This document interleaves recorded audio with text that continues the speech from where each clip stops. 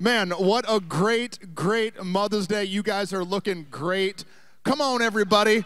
We have an exciting day for you this morning. I thought, I could preach, but what would be better is to talk to my mom, Brenda Baba, and Whitney's mom, Vicky, and so we're so honored and glad My girl Kelly did an amazing job in the game. But sister still got her mic in her hand, and I needed her to bring it onto the front I can give it. Good job, girl. Good job. You did it, Mama. You're so great. Kelly, thank you so much. Those spicy senoritas tried to steal our microphone. That's okay. Man, so good. What a fun day. Hey, Mom, happy Mother's Day. So glad that you're here. Vic, all the way from the great state of Oklahoma. Yay. Glad that you made it. You made it here. We've got some flowers for you guys. So these beautiful arrangements will be going home with you guys. So thank you for all that you've done. Yes. For everything. We got it. We're ready. I love it. No, it's an incredible day, and we're excited to get to share some wisdom and some love from the two of you. I remember all kinds of stories growing up, and as a little kid, Me too. I would always. Oh man, it's gonna be one of those days for me. I already feel it. And so I think we've got some photos of us growing up. Yes. When we were young. There's look at that. So cute. Dude, got the little top. Oh, there we go. That's when it started going downhill. Okay. What is that? Okay, there's a little baby Whitney. It's cute. Okay.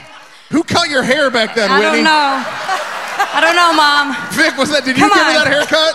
It was cool in the 80s. Oh, cool, okay. I think that's the bowl cut. That's the bowl cut. The bowl cut. No, yeah. Those are great pictures. I love looking at old pictures, reminding us of the seasons of life from long ago.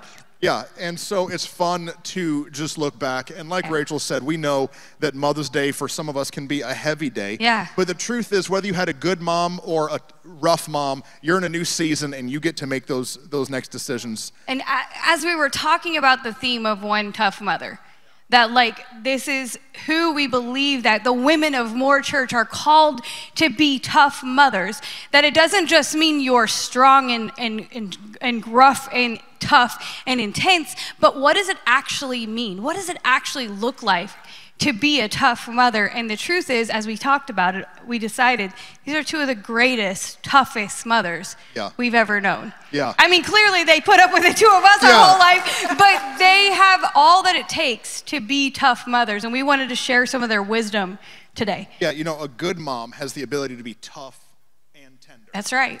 It takes both of those pieces to raise children. Absolutely. And so we kind of named the day after y'all, One Tough Mother. That's right. Because that's what I had. And so just to kind of start the morning off. That's good. Was there ever, Vic, I guess I'll start with you. Was there ever a time when Whitney was growing up that you just wanted to strangle her? Like she just drove you half crazy? Well, first of all, let me say, I raise girls. And so I don't know how to raise boys, but I understand they're a little tougher. But I really had a good daughter.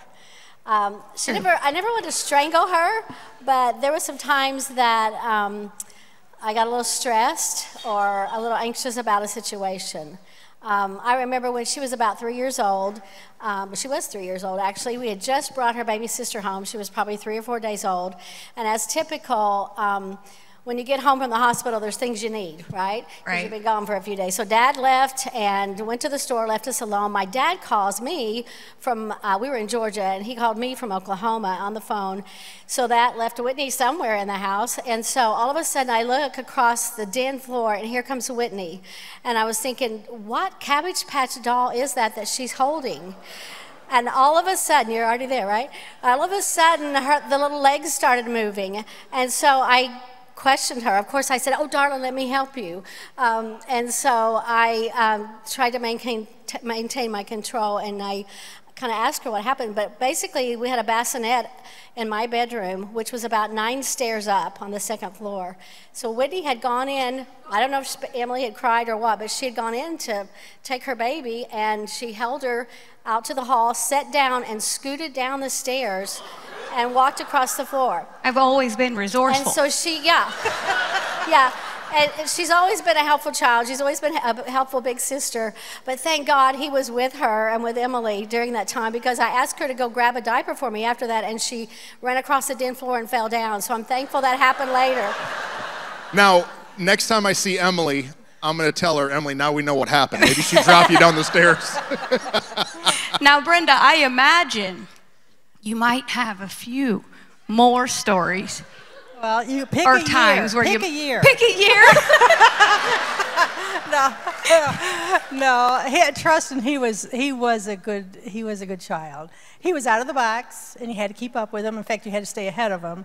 But there were a few incidents, and I would probably say 3-year-old, 10-year-old, and around right after he graduated were the tough years were, and I look back, and they were times that he was trying to be independent, and so I kind of had to straighten that out in a couple times. One time when he was in the 4th grade, he was 10 years old, and he was fussing about something, you know, way home was, and he was making comments about, you know, other people don't do this, my friends don't do this, you know, other houses, families don't do this, I should live someplace else. And I says, well, I'll tell you what, go get your coat. Let's go for a car ride. And he didn't know what I was going to do. And so I put him in the car. I told him, you get in the car, and we're going to go for a car ride. We go several streets over. We lived in a subdivision, but we went several streets over to another neighborhood. And I says to him, okay, and I drove real slow, pick a house. Where do you want to live? And he was like, look at Jonathan's face. And he's like, and you know, he was like, but I was scared to death, because I thought, what if he actually picks a place? How am I going to explain this to this house? And are they going to call somebody, you know, and take him away or something? So thankfully, I would go by and I'd say, you want to live in that house? I bet that they don't buy you this. Or you do this, I bet they don't tuck you in bed at night. I bet, you know, I bet they don't have nice dinners like you have. And, you know, I named all this stuff, and he gave up. And, you know, he never did that again. Yeah. Never had to get it again. And so, yeah, and so then when he turned 18, he had graduated from school, and he was another time where he, yeah. Well, he was working at Sears, and he was making real good money. He was selling tires, and I think he's talked about that before. And he sold commission, and you know, he was like, you could sell snow to Eskimo. You know, that's kind of how he is. And because he had all this wad of money, that of course he didn't owe nothing, and he didn't pay in anything. It was all his. So help me, Brenda. You know, this is good wisdom. So anyway, I said to him, I had kind of been on him about cleaning his room, because I was kind of a neat freak, and I am to this day. But I said, clean your room. After about 4 days of this, I says, Charleston, get in there and clean your room. Well, he had something else to do, and that just ticked me off the wrong way. I went to the garage, and I got me 4 big plastic black garbage bags. I went to his room, and he didn't know what I was doing. I loaded everything up I could put in those bags, and I was as mad as a hornet. He said, Mom, what are you doing? Mom, what are you doing? And I says, you going to clean your room? I'm going to clean your room. So I took him to the front door, not realizing at the time we had a lawn service. And here they are in their mowers going back and forth. And I didn't care. I threw the garbage bags out the door, and 1, and 2, and 3, and 4, and I shut the door, and I said, you want them, you go get them. And that was the last he ever did that, too. So that, I didn't get like that very often, but it's so good, because as we're parents ourselves, right. And for me, like, I'm looking at my 2 in the front right here, because they're that age right now, spreading their wings. And so I love that wisdom of, like, sometimes you still got to rein them back in, even when they have their own independentness. Yeah. You got to help remind them and put them in their place. Yeah, and if you've got an out-of-the-box thinking child, I love sometimes that. you might have to do something that can potentially get you arrested, and you know, you have to do something a little crazy. As my mom was telling me the stories that she was thinking of sharing, I was like, "You've got a lot of these, Mom." We did some crazy things. Okay, yes. So to be a great mom, to be a right. tough mother, sometimes you have to be tough with your kid. And yeah. so, Vic, was there a time that you had to be tough with? Yeah, Yeah. Whitney? Like I said, raising girls is a little different. There's different issues we may address. I just remember one of the toughest things for me, because as girls we had fun. We had tea parties, we got makeup, all the fun stuff. But there were times that I had to be tough on them and say, okay, this is what we do in our house. This is what you can't wear. No, you can't go there. No, you can't go with them. Even though they were good church kids, they may have been 3 or 4 years older, and at the age they were at, it was like, no, this is not what we do. And so I had to set some boundaries, just some house rules that we did, like this is what our family does. And sometimes that was hard. I did it without disrespecting any other mothers for the choices they allowed their kids to have. It didn't have anything to do with them. It had to do with our family and our standards that we had. And so it wasn't always easy, but it was just something that I had to do. Oh, I remember any of you old school people who grew up in church, like I remember the fight to wear jeans on a Sunday night. And I remember my mom saying, I grew up in a pastor's home, and what I always appreciated was that it was never because we're pastors, this is what we do. But it was because I grew up, my maiden name is Taylor, because we're Taylors, this is what Taylors do. This is our rules, our standard for our home. It's something we've implemented for our family too, because that pressure, it can be tough to decide how to help them see what you said is great, that we're not disrespecting anybody else. Yeah. It's just for our house how we're doing what we do. Right. Yeah. I love it. No, sometimes you have to be tough with your kid and say, this is how we do it in our home. Yeah. You live here. These are our rules. This is what you're going to do. I love that. And then, Mom, I think not only were you tough with me, but I remember a bunch of times that you were tough for me. Right. That you would protect me. And so talk about that. Right. When we'd go to parent-teacher conferences, we pretty much agreed with the teacher a lot of times. But, I mean, I wasn't... You're doing good, buddy. You're doing good. Let me tell you, because, I knew how he was, and I knew how I was, and we like to talk and all this other stuff, and so I got it. But if there was somebody that wasn't saying it right or doing it right or wasn't handling things right, I made sure to step into the situation, and I didn't get into people's business and their teaching and stuff like that. But one day he come home and he said to me, Mom and Dad, we were sitting at the kitchen table, and he said, there's this kid at school that wants to fight me, and I don't want to fight him. And I said, well, what do you mean by that? And he said, well, he's threatening. He's getting people to take like bets and stuff like this. If I understand, he was like a skinny, scrawny kid, wasn't he? And I think he wanted to fight. I had a lot of fights, Mom. I don't remember all the... Anyway, I think it was just daring him, and I said to him, all right, you want to fight him? If he fights you, I don't want you to fight if you don't want to fight, but you want to fight, you make sure you knock the snot out of him. and you win. Now, Jonathan didn't agree with that, and so I said, well, I'm going to call the principal, and he said, don't call the principal, cause trouble. And so I didn't care. I called the next day and I told the principal, I said, this is what's happening, and I want you to know I've given my son, Trustin Baba, the permission to knock the snot out of this kid. and that's what, well, Mrs. Baba, you can't do that. You can't say that. Oh, yes, I can, because you have to protect him. He's there. I'm not there. His father's not there. You have to protect him. And that was taken care of. There was never a fight, was there? Not that she knows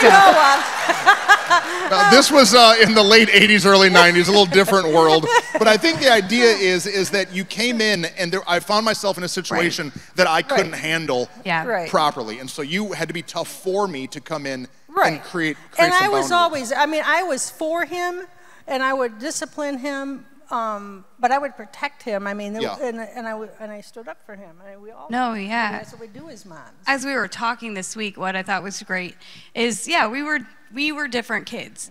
I was more the rule follower and the how can I do it this way? He was more outside the box, as you always say, a great kid, but more outside the box.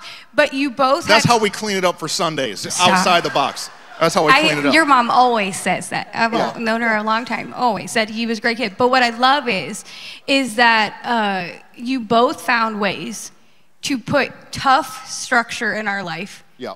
Because you knew that even a rule follower was going to find ways to drift off course. But you also knew that you had to be tough for us. He was tough enough for himself, but you were tough for me, and you were tough for him, even though we both went different ways. So no matter your kid, no matter their personality, there's still boundaries and guardrails to be tough with them. Yep. And to be tough for them. And I think that really and truly, we joke and tease, but the kids we've grown up to be today are because you both were so diligent to be tough with us and tough for us. 100%. And so thank you for that. Yeah. But great wisdom for the people in the room. Yeah. You know, as we pastor, we talk with a lot of families, and I know that there's a lot of moms in the room that are trying to be good moms, but are walking through some heavy stuff themselves. And so there can be tough seasons to navigate. Yeah, I think you guys became such great tough moms because you faced your own tough circumstances. Brenda, would you share some of your tough season, what it meant to you, how it helped you, what you learned from it? I would say, as far as raising trust, and probably junior high school was kind of difficult, and it was because of what Jonathan and I were, was what all three of us were going through. When Trustin was 3 years old, Jonathan had gotten sick and had been sick for many years, and it would just during those junior high years into high school, it put more pressure on me. I had a business. It seemed like I had to make everybody happy. I had to make employees happy. I had to make customers happy. I had to make Trustin happy. I had to make Jonathan happy. I had to make the house. I had to make family happy. I had to make everybody happy, and I felt I got lost someplace in there. Like, is Brenda going to be happy? Not that I was so important, but it's just like you kind of lose yourself. You lose what your hobbies are. You lose what, like what you used to like. You got so involved into taking care of everything that was just really hard. So I would say, and then along with that came guilt and fear. Am I doing this right? And the guilt of, did I pay enough attention? Am I doing all this stuff I need to do? And that kind of hounded me for a few years. And it's just like I did it, and I was happy at doing it, but there was part of me that was missing that took a while to figure that out. Yeah. Oh, it's true. And I know you faced tough seasons for you as well. Yeah, for me, it happened a little bit later. I had 2 adult children and 1 daughter at home in high school. And I was married for a long, long time in ministry and then went through an unwanted divorce. And that was tough for all of us. When he was here, my other 2 were in Tulsa. We were all trying to figure out how to move forward in life in a positive manner. And I remember one morning, my youngest daughter and I were getting ready for church, and she was just frustrated, and as people do, getting ready for church for some reason, what to wear, whatever. And she sat down and said, I do not want to go to church. I just hate my life. And because of the brokenness and the hurt that we had incurred, I understood some of what she was going through. There was times I didn't want to go to church either. I didn't feel like it, but I knew that I had to be the example. And anyways, when she did that, it just kind of hit something in me, and you have a choice to make of which direction to go. And so I just rose up and said, you do not have to hate your life. We will get through this. We will not be defeated. And I was not willing to give in to what could happen otherwise. And so I just said, we will rise above this. We will be okay. So I was just trying to snap her out of it, which didn't happen automatically. But I can tell you, we went to church, okay? And that was the one thing, all I knew when all of this stuff happened and our life started to change, all I knew was God. All I knew was keep doing what you know. We went to church, and so I couldn't help them, but I knew that God was bigger. He was bigger than our pain, and he could help us. Really good wisdom. I remember not long ago, my brother-in-law said to me, because I have little nieces and nephews that are little guys, and I remember he said, one day I will tell my kids about what I watched in the faithfulness of their Grammy in that season. And moms and dads in the room, you may not recognize that what you're doing is being paid attention to.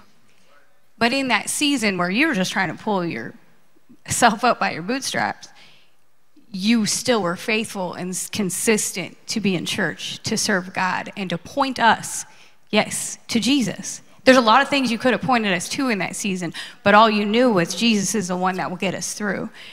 And what I love, yeah, it's good. It's such good wisdom.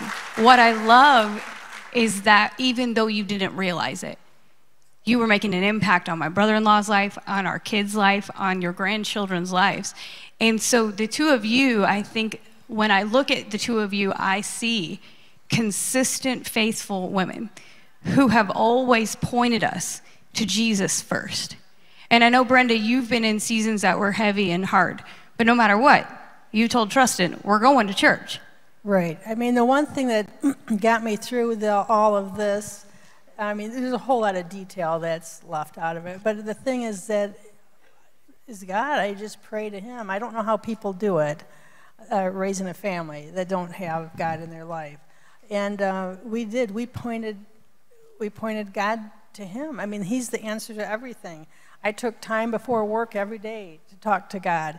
And it was through that time with him that I had that relationship, and that grew over the years, which gave me more confidence to handle more things. That relationship with God is so important, and Jonathan and I both have strived to teach him that relationship with God is so important. And there was times that, you know, we wondered if we was doing it right, and I would go into his room at night, and he didn't know this, but I'd just stand at the end of his bed and pray over him that, you know, Lord, watch over him, take care of him, give him wisdom, give Jonathan and I wisdom for what we're trying to teach him, you know, help him to remember the good times and not the bad times, because it was a lot of good times. Don't get me wrong, I tell these stories, but he was a good kid. He was a happy kid. He was not a malicious kid. So there's a big difference in that, you know. So we had a good time. But we prayed that he would become the man of God, that God wanted him to be, and that we would, as parents, would realize that and handle things right. So good. So good. Mom, you talked about the hard times, the heavy times. And so, like, what would you say to a mom that's here, that's in one of those heavy, hard, kind of external circumstances, but still have a kid at home that's, mama, you know, feed me, take me to school, buy me something on Amazon. Like, how did you navigate, like, you in all that and the master? What would you say to them? Well, I would say when I was 15, I gave my heart to the Lord. Before that, I was a crazy, wild girl. For the 60s, I was born in 58, but I grew up in the 60s, and that was a crazy time. And I remember that I asked the Lord shortly after I got saved to never let me forget what I went through, because I didn't know how many children I'd had. I mean, I wasn't married. I was 16. I wasn't married. 15. I didn't have children or anything. But I knew that probably one of them would be a lot like me. And so I didn't want to forget what I had been through and the feelings I felt as I was going through those times of rebellion or just strong-mindedness, because I wanted to know how to relate to them. I wanted to know how to discipline them. I wanted to be able to remember that there's going to be a good end here, and I had a future for my child 5 years out, 10 years out. I had to look ahead instead of just at the moment. And to this day, he has honored that. He has honored and reminded me over and over again how I felt then, to know how to deal with that. And my grandchildren, too. So it's not just one generation. It goes into other generations. Yeah. No, it's so good. I think that is the tenderness that it takes to be a tough and tender mom, to be really one tough mother, to say, hey, I'm going to be tender before the Lord so that I can be tender before my child. And as I have known you all these years, that is who you truly are, that deep in your heart you are so tender towards the voice of the Lord, and it's made it so that there are times I've heard a lot of the Trustin stories of life. And I, as a mom of a boy, am like, oh, I would have been like, no, this is how. And your response was always tender, because you were meeting him right where he was. And so rather than stifling the gifts in him, rather than saying, this is the box and you better get in it, you, because of the life you lived, you asked God, that's such a great wisdom, to remind you of where you were, that then allowed you to be tender enough to parent him in a way that helped him stay outside the box. So that this church is a church that's outside the box. And we don't realize, yes. They say that phrase that the days are long, but the years are short. Right. And on those long days, it's long sometimes. I remember, Mom, you talking about how you had to study me. And like now that I have kids, Rach and I will look at them and think about what they're doing or saying, and we take some time to study, like, okay, this one's personality. Yeah. You can't handle everybody the same. Right. No, no. Because, for instance, Lillian and Titus are two totally different people. How you would handle Lillian, you would not handle Titus. And that's the same, actually, it'd be like you. You wouldn't handle, it'd break you. Yeah.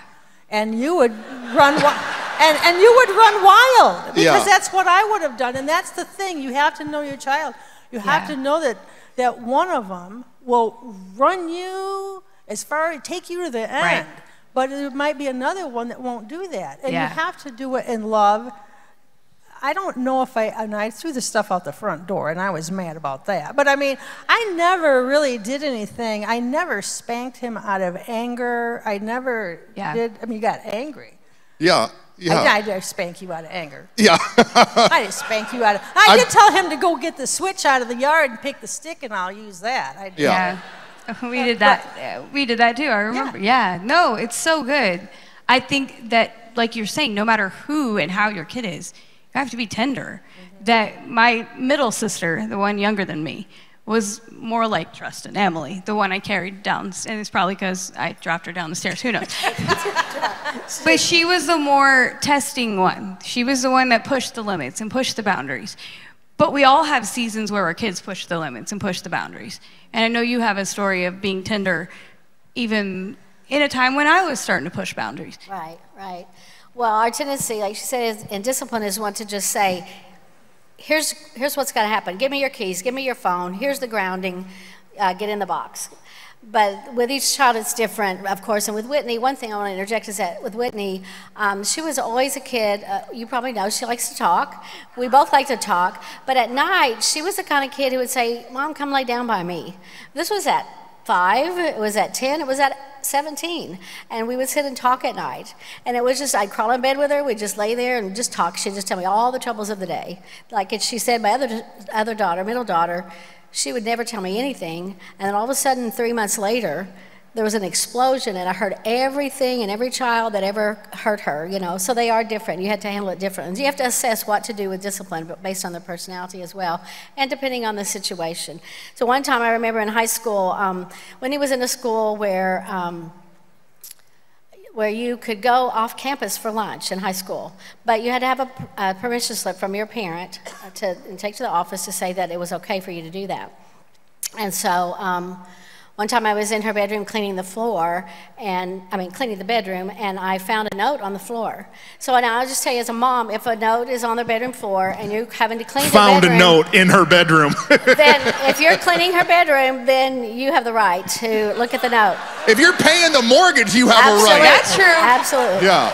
So, and now mind you, let me just tell you another thing, a real good secret.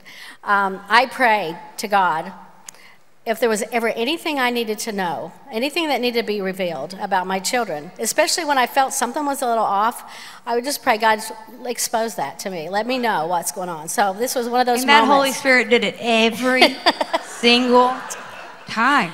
I'm serious. Golly. But anyway, I found this note, and I began to read the note, and the note, I don't even remember who she was writing it to or who wrote it to her, but anyway, it exposed the fact that she had gone off campus without my knowing it, without me writing the note. Somehow her friend's penmanship was close to mine or something, but anyway, so she had got a note from someone else to take, and she was able to go off campus to lunch with some boy. And Not Aaron. So I found... Y'all coming at me all morning, I'm just going to say it. Yeah. Well, and I think she was in 10th grade, and being an August birthday, she didn't have her driver's license yet, so she, anyway, found somebody who would take her lunch, whatever the reason was, didn't really matter, but I found out. And so I waited a couple of days on the weekend, and I also wasn't quite sure how to handle that, I wanted to scream and all that, but at the same time, thankfully when I found it was alone, so I could just cry out to God, but I decided just to, like, God, just give me wisdom. And I believe he did, even though it's a crazy thing that happened. But so I talked to her about it on Saturday morning. And what I had decided would be the thing for us to do, for some reason, I never read it in a parenting book or anything. It just came up. But I guess Saturday was cleaning day, maybe that's why. But anyway, I decided that she and I would get in the shower and scrub the shower. Number one, the shower needed to be scrubbed. And number two, I had a captive audience. So we put our bathing suits on, we both go out of the shower, and we began to talk. And what I feel like I did, maybe I did it for me because I didn't know what else to do, but I also felt like this was a kind of an intimate moment that we could talk about this. We'd already had that relationship where we could talk about things. But this was an uncomfortable situation, and disappointing for me, and she knew I was disappointed, but we were able to get in there, scrub it out, talk it out, and just let me give her a little bit of wisdom of what to do better next time and why this wasn't the best choice to make. Yeah. There's so much wisdom there because it wasn't just a, you did wrong, I'm going to yell at you now, you're grounded. But instead, it was like a side-by-side, shoulder-to-shoulder conversation. Yeah. Because really, what a good mom does, or a good parent does, is gives wisdom. It's a gift. Wisdom to children is a gift. And so sometimes it's not just laying down the hammer. Sometimes the hammer's got to get dropped. But then before or after, here's how it went wrong. Here's what you could do better. And that shoulder to shoulder, let's talk about it. Absolutely. And something Aaron and I say all the time that comes from what you just said is that the more you talk to your kids, the more you talk to your kids. And you said we already had that relationship. And I know you and Tristan already had that relationship that it doesn't just start in a moment when they do something wrong that you can go, oh, now let's talk. Tell me what's going on. Yeah. But that's an intentional decision you guys made to talk to us since we were little so that as we got in those older, trickier years, we would still talk to you then. Yeah. And I think that's such good wisdom. I was going to say that when he was young, at 6 months old, from 6 months old to probably about 13, we would have nightly devotions with him, read a story, have devotions. Then we let him do that after he got older. But the thing is what that opens up a communication there because you talk, about what God thinks or what this person did in the Bible or what's going on in your life. It's a perfect way to find out how your child's thinking and what's going on in their life, and then how to interject your wisdom and your way to help them out. And so that helped him out a lot, helped me out a lot, helped our relationships and how to get to know him better and where he might be needing help at or something. It's just a good thing, and it might be uneasy to do that, to start that, but I'll tell you, your kids will see who you are, and they'll see your heart and the love you have for them. Yeah. So you can't go wrong with that. Something we do every time. Yeah, come on, we can clap that up.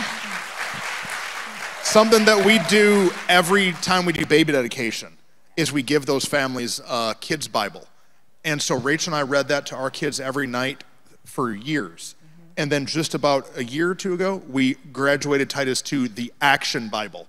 And it's basically a comic book, but like of the Bible, it's thick. And so every night we read that. And I can't tell you how many times we'll be in a situation with Titus, and then we'll be reading the Bible story, and we'll be able to say, you see what Gideon did? Yeah. He was afraid and hiding, and look what's in your life, and put those truths. It's not enough for our kids to know all the Avengers if they don't know who David and, really good. You know what I'm saying? Right. And we're the ones that are helping to instill those truths. I just want to say one thing, that during that time, when we were done, we'd always pray. And the one thing we'd pray for, we'd pray over him, but we always prayed for his wife someday. We started that, and he must have been maybe 4 when we started that. And we prayed for Rachel, she's Rachel now. We didn't know that then. And I'll tell you, God hears those prayers. Right. He heard those prayers. Right. He knew what was expected, what we wanted to see in a wife for him, what we thought would be good for him. Good. And we carry that over now with the grandkids. When they come and spend the night with us every Saturday night, we are praying for Lillian's husband and Titus's wife, and they know that. Yeah. And that is setting them up for marriage success. Yeah. Absolutely. Yeah. You have more wisdom that you'd like to share? Well, just one thing back to what she was talking about. talking with your kids. I think, just not to dwell on the discipline part a whole lot longer, but sometimes when we just push out a discipline really strongly and we go in our separate rooms or separate ways and we never talk about it again, sometimes a kid can get confused about what just happened. I did something wrong, but I'm not real sure that all this matches up. So I think talking about the situation, letting them own what has happened, and let them even maybe help with the discipline. Sometimes I've heard, people say, what do you think your discipline should be? And let them help be a part of that. But just to be able to help them to recognize what just happened. I just didn't throw out some strong discipline, but yes, this is what's wrong. Do you see why it's wrong? And then I like what you said, pray with them about it or show them scriptures to help them know why. Well, as we were talking this past week, I feel like that you guys set that precedent to talk to us because no one really talked in your day. It's something you kind of both shared with us, that in your day, things were just not discussed. And that you had mentioned, like, I walked through some fear and some guilt, but I didn't know I was the only one. And, like, I think that was you guys had some great wisdom, so I'm going to just bring it up, and now y'all talk about it. Well, you want to go? I do. Yeah, I don't know. I mean, it just... I remember you said that you both found yourselves in struggling seasons, but you felt all alone. And that part of the struggle, even in coming to church, was like, no one else has faced what I've faced. And that the culture here at Moore Church, we're just transparent, y'all. That's who we are. Right. But how that godly community is part of what set you on the course of, like, talking about things. Right. It was, if you had a problem with your kid back then, you didn't tell anybody about it. You wanted it to be a secret. If you had a problem with your marriage, you didn't tell anybody about it. It was a secret. And so the two of you had to suffer, or the three of you, or however many, the family had to suffer behind closed doors and trying to figure out with themselves how to fix this thing. One thing was church attendance was such a big, big deal for us. I can remember when Trustin was probably, he was probably about 14 at one point. We were getting ready to go to church, and he wasn't up yet. And I told him, Trustin, you've got to get up. It's time to get up, and like 3 or 4 times. And I come into the room, I said, Trustin, you have to get out of bed. You have to get in there, and you have to get breakfast. You got to right now, you got to do this. And he says, but I don't want to go. And you know what? I didn't want to go either. I don't remember what was happening in that week, but I just know that it was overwhelming. It was an overwhelming week. I didn't feel like going, and it was so easy. I was so close to saying to him, okay, we'll stay home. If I had stayed home, it wouldn't have fixed a thing. But I knew, because I knew how he was, I knew how I was, that if I said we're going to stay home, that's going to come up again. He's going to say it to me again. And what am I going to say a month later? Well, you can stay home, because he says, well, we got to stay home last month. And so I had to make a decision right then. And I got up, kind of got bugged, and I said, Trustin, get out of bed. I'm giving you 3 seconds to get out of bed. If you don't get out of bed, I'm going to pull you out of bed, put you in the car with your pajamas, and go to church in your pajamas. And he got up out of bed. But the thing was, church attendance... Because I knew she would make me go wearing pajamas to church. Right. So he was going to do. He was going to wear pajamas to church. But the thing is that attendance of coming regularly, he knew what was expected. And we stayed in the same church. We didn't go from place to place. I know that sometimes church people can be offensive, but I've been offended in church before. Not, over, and I don't mean splits and stuff like that. I'm talking about sometimes somebody says something to you about your kid or about what you did or whatever. And the only thing I can say, to be honest with you, is get over it. Sorry, get over it. Just get over yourself, because he was more important to me than what that person said to me. Really good, Brenda. That's good. I wanted him to come. I wanted him to want to go to church. And if I'm scooping him up and taking him to the, I hope you don't mind if I say all this, and scooping him up, and Jonathan and I are offended, and we go to the church across town, I have just separated him from his friends and everything he knows. Now, I'm talking about a Bible-believing church that teaches the Word of God. I'm not talking about something else other than that.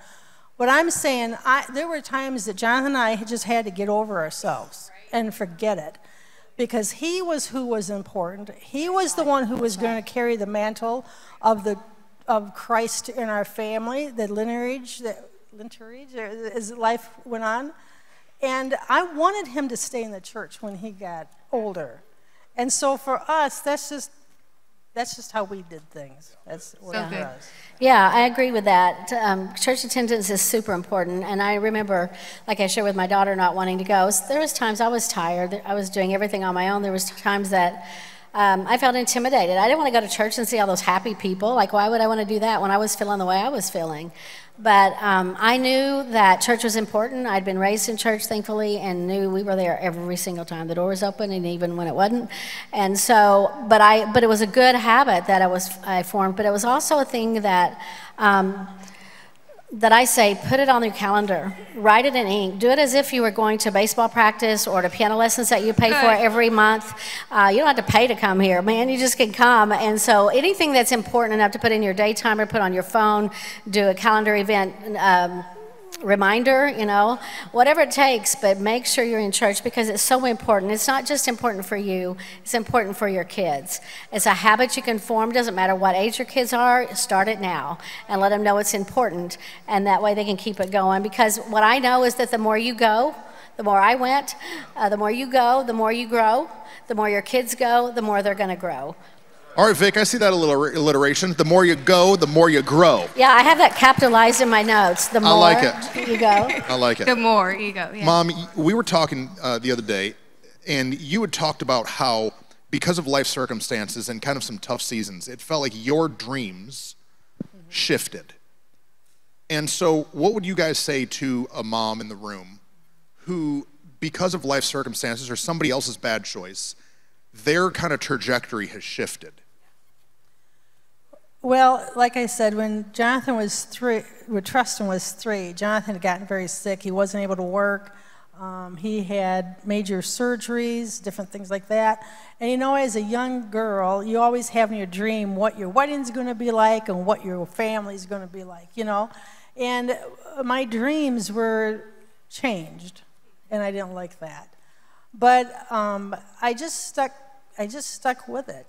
I just stick with it. And I think that's the thing to do, is just put God first in the whole thing and realize he is faithful. You can do this. You'll make it. And so with your kids, you just have to have your priorities straight. You have to, sorry to say, you have to put yourself in the back burner for a little bit. Not through the whole time, and not for every situation. But the most important people in your life is your family. And you just have to kind of step back, because pretty soon the time goes by so fast, doesn't it, Vicki? And they're gone. Absolutely. They're gone. I mean, when Trustin started school at the age of 5, he was before you knew it, he was a senior, and he was gone off to college. And it does go, don't you think it goes by fast? It goes extremely fast. And I never believed it until I heard it, and then I'm experiencing it. It was like, oh my land. But the kids are the most important, and the way that you raise them. I used to tell him, and Jonathan and I taught third and fourth grade Sunday school for years, but we tell Trustin the most important decisions you'll ever make in your life are, first, accepting Jesus as your Savior, second, who you marry, and third, we added later on, Jonathan, is how you raise your children. Because if you get those 3 things, you start with the Lord. True. And it doesn't make a difference where your kids are at in your life, how old you are or how old your kids are. Be an example today. I don't care if your kids are a senior today. Be an example to them. Pray with them. And I know it's hard to do all that, especially something you're so weird, it's something kind of out of the box to do that you've not done. Just do it. Just do it. Good. Yeah. It's good. Yeah.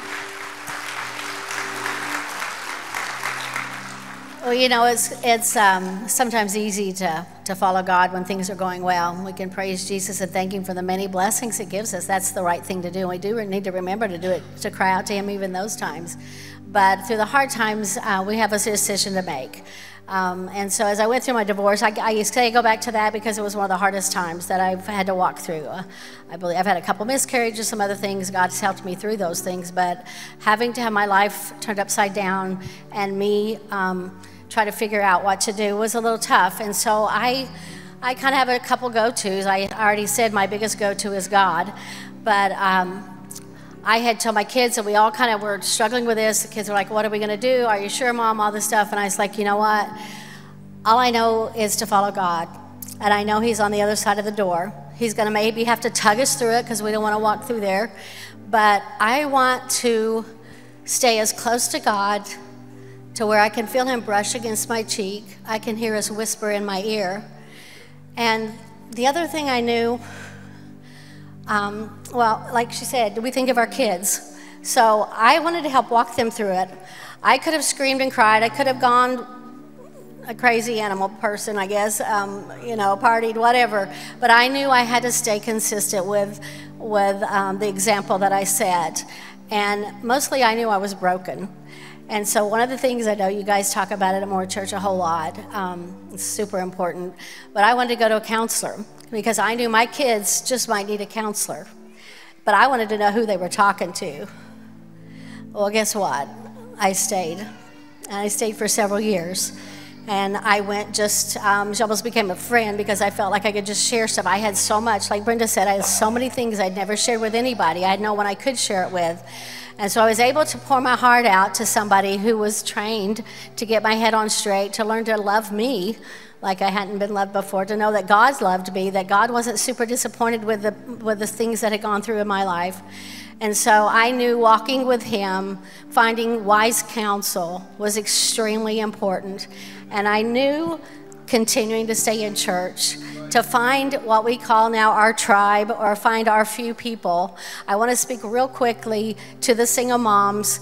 I was a single mom when my kids were grown. I had a junior in high school. The other two were married. A little different than when you've got 3 little ones running around trying to figure all that out. That's a lot. But I want to say to you, my hat's off to you. It's tough. It really is. Don't let anybody tell you your job's not hard. I lead a single moms group at my church, and we meet every week. And so what I have found through them, the connections they have made is so important. I know this church supports you as well. They love you. But find someone. If you don't know someone, call these guys, call the office, whoever, and make a connection with another single mom. Do play dates together. Find a babysitter together where you can get away, have coffee together, do a Zoom call late at night when the kids are asleep, but somehow take out some time to connect with somebody else and know that you're doing a good job. God sees you. He knows what you're going through. He loves you, and so does this church. We didn't even pay her to say that. It's so good.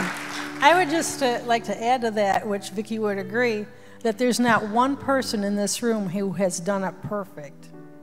Every single person in this room that's been a parent has made mistakes. Yeah. But God. That's right. But God, that is what, He can take the crooked and He can make it straight. He can take the things you've said and the ways you've acted, and He can take our children and He can bend them and mold them and work it right, and you will see blessing after blessing out of when you think you've done it wrong. He'll make it right. Yeah. That's a great word. So good. That's a great word. Maybe you were tender when you should have been tough, and you were tough when you should have been tender. Right. And maybe you got some stuff mixed up somewhere, but God can make the crooked path straight. That's right. God loves our kids more than we ever could. It's true. And as long as we keep giving them to Him, He's going to be with us in the process. Right. Is there any last pieces of wisdom that you want to share before we go?